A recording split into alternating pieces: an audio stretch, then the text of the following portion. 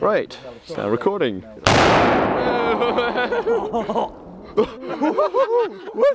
that come from? Wait, that's the first one, that's the first one. Oh, come on. How loud are they? Good. Wow, we're not listening to that.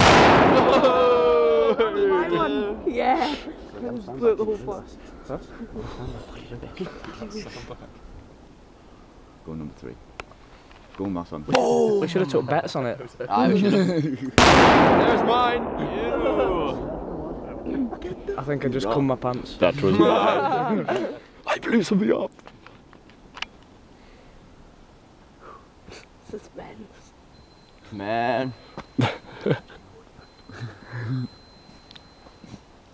Have you seen my dog? Need him. Who's that one? Bum. Typical tape. Oh, there we go.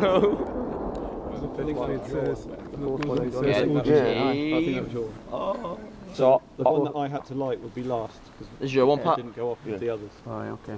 Yes, got it good. One more, I could see it. Oh my god. There we go. Right. We blew something up.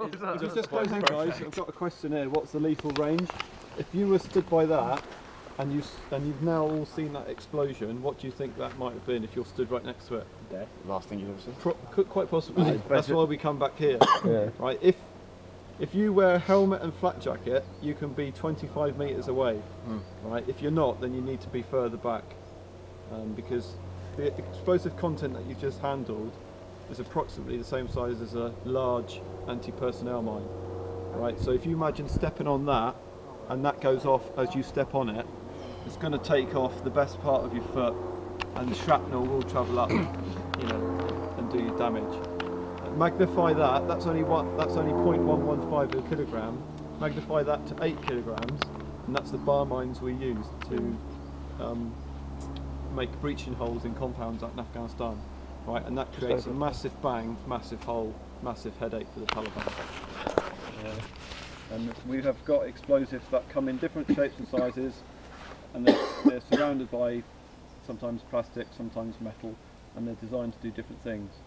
So depending on what we want to cut, whether it be wood, concrete or steel, depends on how much we use, how we use it, and what sort of effect we're going to get from it. Alright, so that is just a taster really for you just to appreciate the strength of explosive. But there's a lot more to it in our sort of portfolio, if you like, for really sort of damaging people's day if we want to.